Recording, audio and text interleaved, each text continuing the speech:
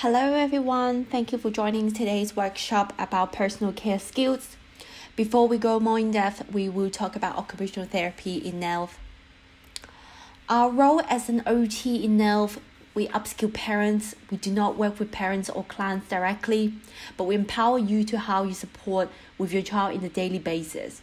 We focus on functional skills including feeding, dressing, grooming, and toileting, all the self-care skills that your child requires to learn as they grow up. So today's topic is about personal care. What you will learn today is about some ideas to help your child learn personal care skills, including brushing their teeth, washing themselves, washing hair, washing hands, grooming.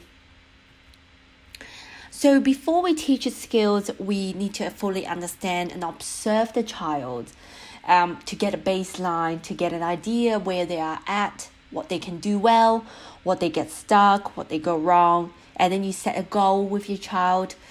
With younger children, it can be difficult to set a goal with them, agree with them. So you can set a goal for yourself as a parent. For example, you can say that I would like my child to be able to wash their hands with minimal assistance from you or independently within 8 weeks. To make it more specific, as I said, washing hands, not the whole process of washing in general. So washing which part, to make specific on that. And then you teach the skills by modeling, showing how to do it. Use a video to show them. Using backward chaining, you do all the steps to leave the last step for them to complete. Once they master the last step, and then you teach them the last 2 steps, gradually move one by one steps. And then you use some visuals, some picture cards for them to visualize. It can be better than verbal. And then you modify the task, breaking down the task into multiple steps, simplify the task, make it easier for them to learn. And then you practice with them with praising all the steps that they attempt to do, not just the outcome, and also using reward system or giving any rewards that can motivate them to learn. So first of all, we will talk about washing ourselves. So for example, washing their hands, showing by doing, wash your hands at the time as your child, and comment on what you're doing using simple language.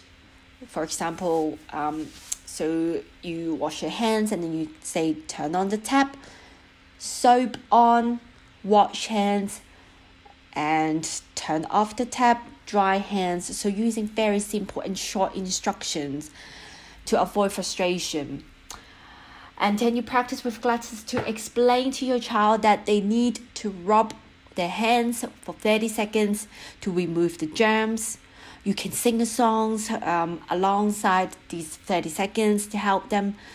And also you can use visual schedules like this one on the slides for them to visualize it. Make sure that and remind them not to miss a step. And you provide a step so your child can reach the wash basin easily. If the taps are hard for your child, you can partly turn them on, and then you can ask your child to turn the half on. It's easier for them. And put a sticker on the tap, red for hot, blue for cold. Make it easier for them to indicate, to see it. Use brand soap or even toys in soap to increase motivation. Use a scent timer or sing a song to give them an idea of time on how long they need to wash the hands. If your child doesn't like the feeling of the splashing water, you can massage their hands before task, or you can rub their hands together, fill the basin up with water to put the hands directly in, so that to avoid the splashing. Washing the face and the body. Have a consistent routine of same time of the day and order of washing. Use a natural soap with no perfume or scent. This is for some children who are more sensitive with smell. Use a visual schedule to remind your child to do all the body parts. Use different clothes to wash with, a sponge, hand mitt. If drying is difficult, use tea towels as these are easier to handle. If your child doesn't like doesn't put enough pressure on, place your hand over theirs to teach the correct pressure, for them to feel how much pressure you're putting on. So this is an example of a visual for bath. So you can see that like all the steps for them to follow it. For refusal to wash, you can play with your child in the bath when they are a baby and young child. Keep to your routine and give warnings. For example, so now is Lego time, next is shower. Or you can say now is shower, next is something that they enjoy doing. So it's more motivating. Avoid asking closed questions. Just say time to wash. No need to ask them like, do you want to go for a wash or you want to wash yourself? This is just to avoid them to say no.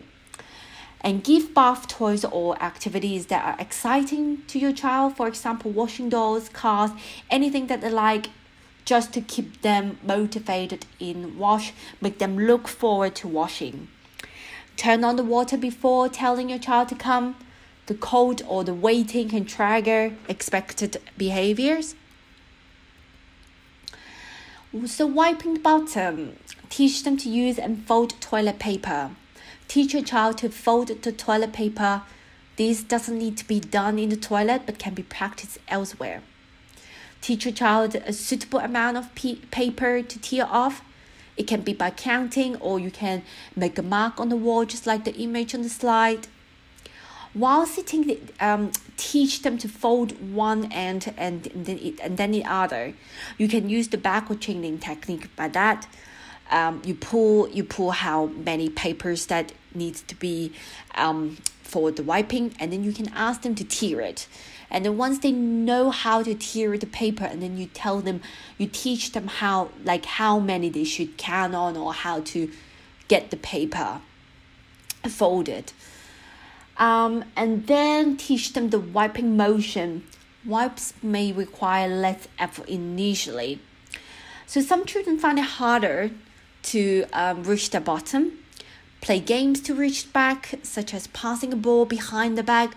So they can learn this motion, not just like by during the toilet time or like when they need to wipe themselves, but any time that you can teach that skill. So some children cannot master the wiping motion. You can even like spread some marmite or sauce on the plate, or practice wiping, making sure that they understand that when it's dirty, like how they wipe it, and like have the awareness. And then you can place the plate like vertically to make it like at the same angle as the body. And hair care. Ask your child what they don't like. It could be the sensation of the water, the scent of the soap, or the feeling of wet hair.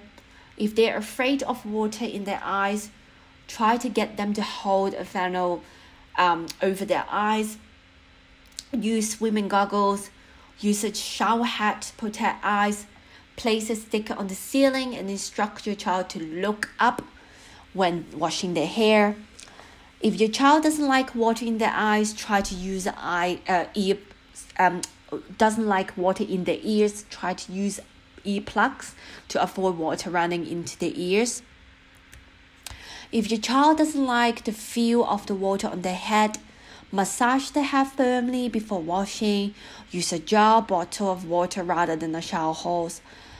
Try washing over a sink rather than a bath.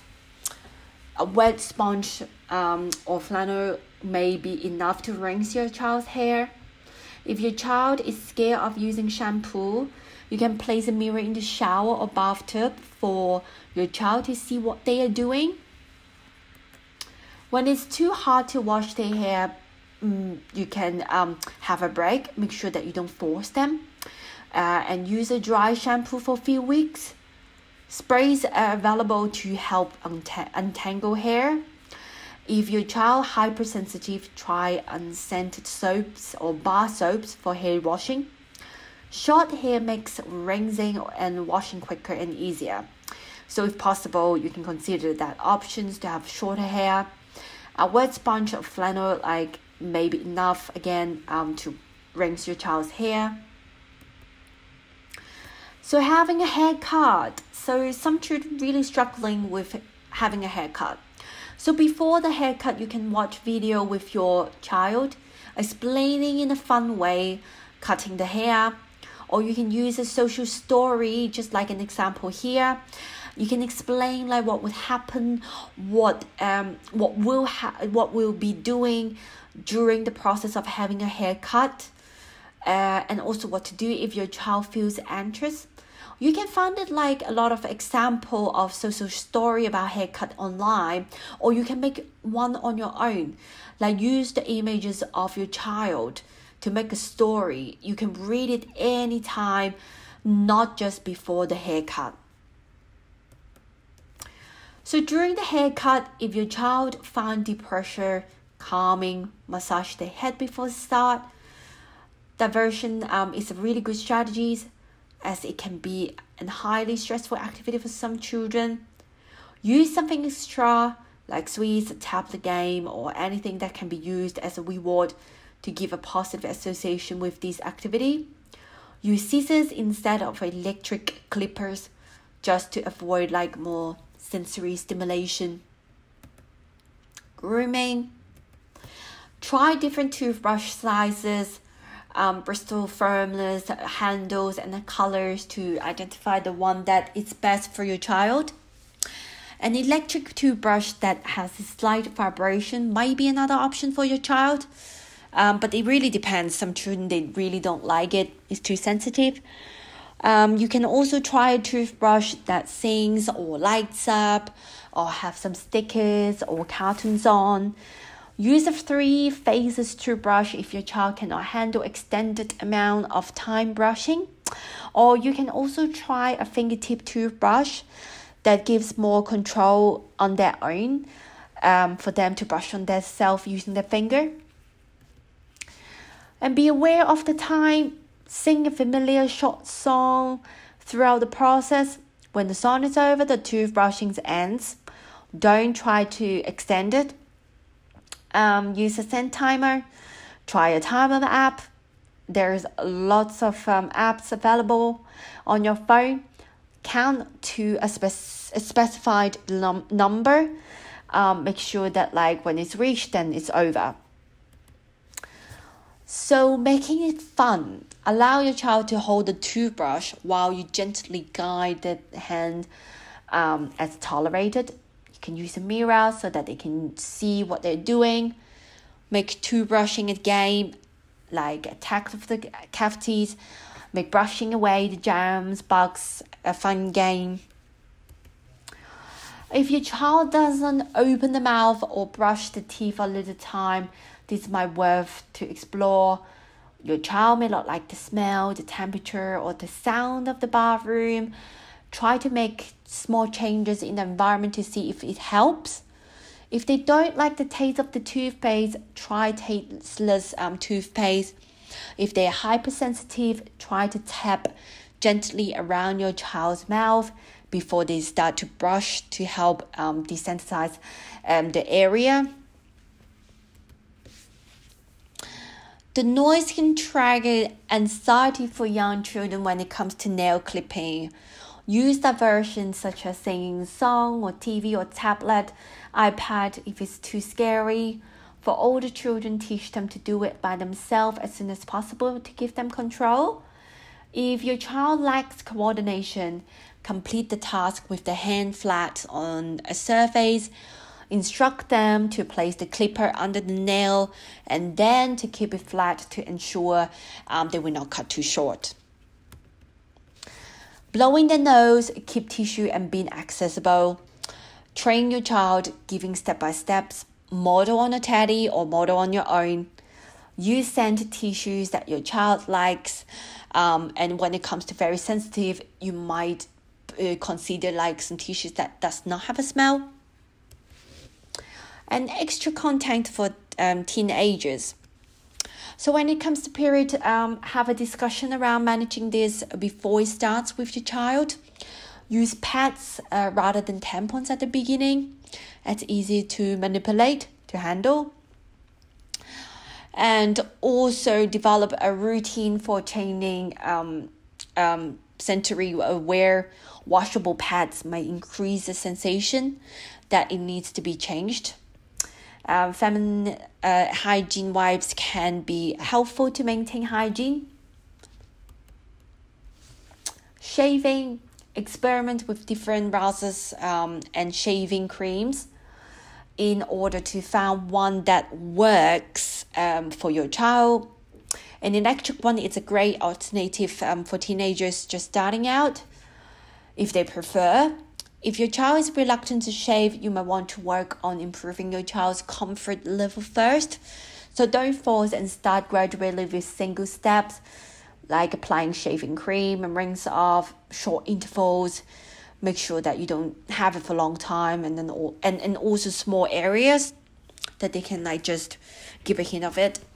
And if shaving is not an option, you might want to try some other creams that might have less of a sensory effect and require less fine motor skills. Here is the reference list that we have used for this workshop. You can always refer to them. And also, if you have any questions regarding this specific workshop, please email us on the email address provided on the slide, and a member of the team will respond to you. Thank you.